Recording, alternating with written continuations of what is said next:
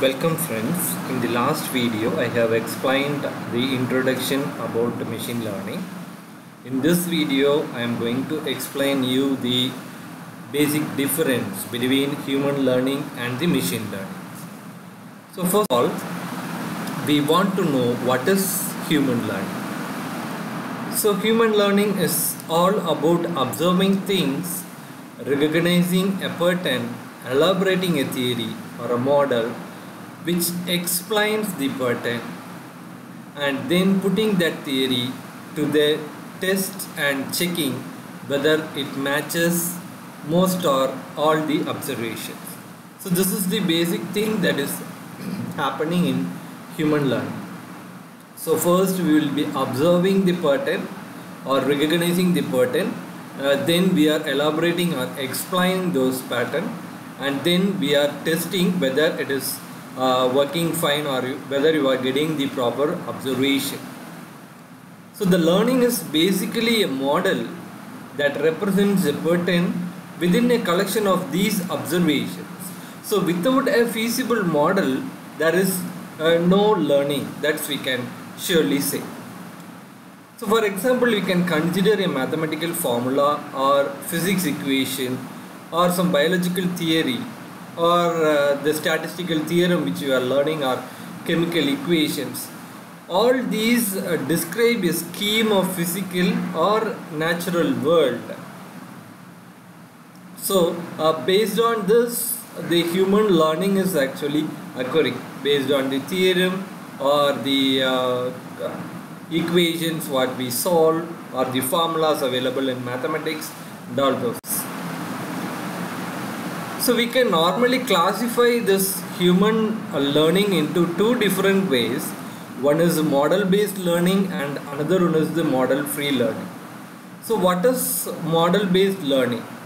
So model based learning is the top down approach that represents or using which the learner starts with the preconceived model of the environment.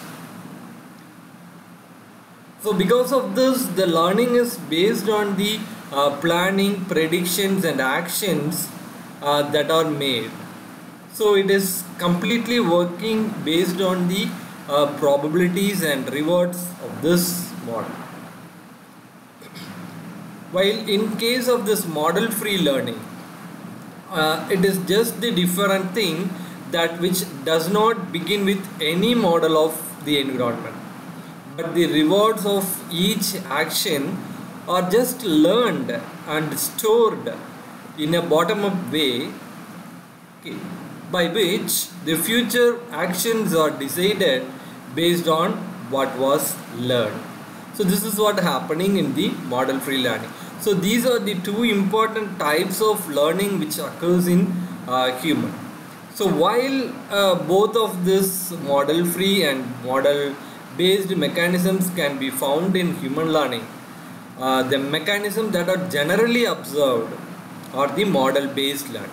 That's what we normally do. Coming into this machine learning, okay, what does this machine learning means? So everything ranging from driving a car to translating a speech, machine learning brings about an enormous expansion of this artificial intelligence capabilities. So because of which this enabling software to bring meaning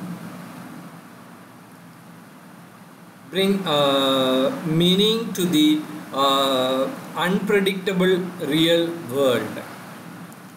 So when technically speaking, machine learning refers to the process of teaching a computer system how to accurately make predictions based on the data it is fed with. So the basic thing happening here is it refers to the process of teaching a computer system how accurately make predictions based on the data it is fed with. So these predictions can be can include whether a fruit in a photo is a banana or apple. So this is the basic thing that is going to happen. So the machine itself is going to identify the photo put into input to this whether it is a banana or an apple. So perhaps this main distinction with the traditional computer software is the fact that a human developer did not write a code instructing the system on how to distinguish this banana or the apple. So not the developer who is going to write the code to identify whether this particular image is a banana or an apple. But what the machine is going to do is, so machine is trained accurately to identify whether the fruit, whether the photo of the fruit, by identifying it or processing the large amount of data, in the case a large number of images actually. So here we are putting the photo of a fruit as an input. So it process the large amount of images branded to show banana or an apple, so that it will be easily identifying what is this. So getting deep into this machine learning, so we need to combine, we need to differentiate how these things are happening, or we need to relate how this human learning is related with this various machine learning mechanisms.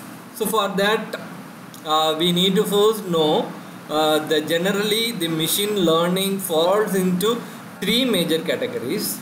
So first one is the supervised learning, second one is unsupervised learning, and the third one is the reinforcement learning.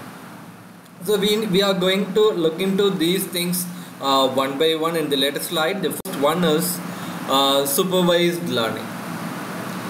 So in essence, this approach mainly focus on teaching machines by example.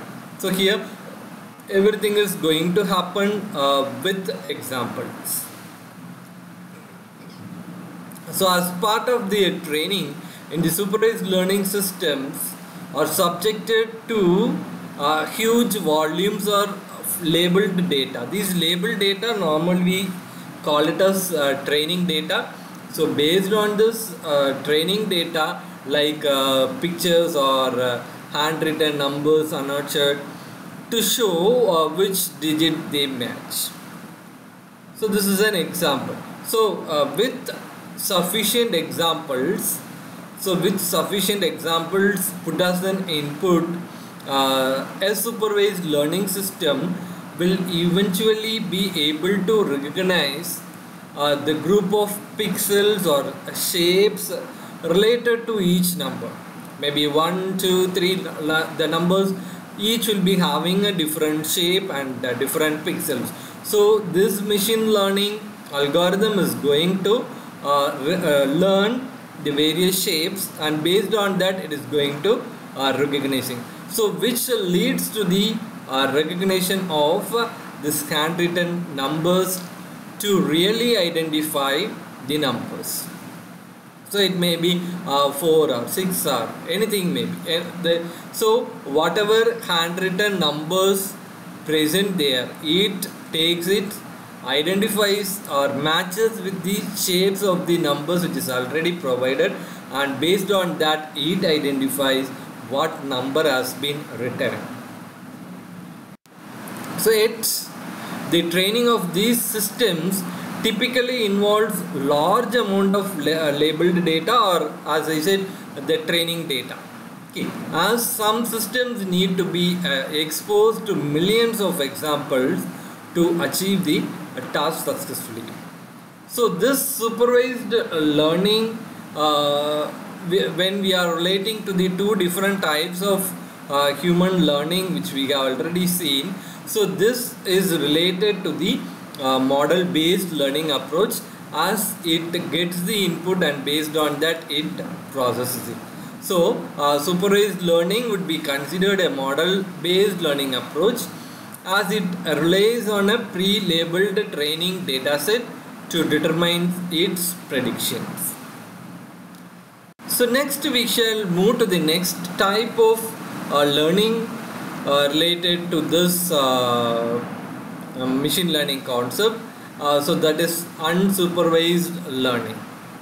So in unsupervised learning mechanism, the learning processes use algorithms so that identifies the patterns in the data. So here you are going to make the grouping options. So it is so what this unsupervised learning process is going to do is it searches for similarities that breaks the data into various categories. So one of the example I have quoted here is the Airbnb. So where it will be able to find group of houses which are available for rent near to me, as well as it will be giving as well as this Google News, which groups the articles related to the same topics on a daily basis. So it is, so these two are some of the example which is somewhat related to this unsupervised learning. So this unsupervised learning such as clustering, it focuses on the searching for patterns in the data set that do not build a model. Okay, so here this unsupervised learning is creating this cluster or making a grouping patterns. So here it is not based on the input model. So hence we can say this unsupervised learning is a model free learning. So this is what I have explained, and the next is the reinforcement learning. So this reinforcement learning has the both model free as well as model based methods. So when coming to this model based reinforcement learning, it is similar to the model based operating conditions which we have already discussed, where the program or the algorithm has an end goal and it learns to reach that end goal through the outcomes of its actions.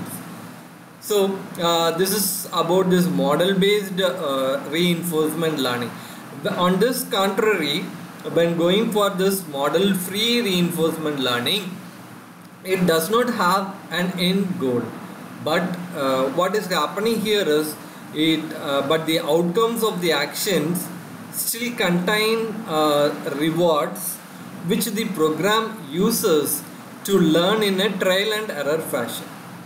So here there is no appropriate input data available, but it with the rewards it actually have, that is the groups which it actually has, it itself forms a trial and error mechanism. So it trials for it.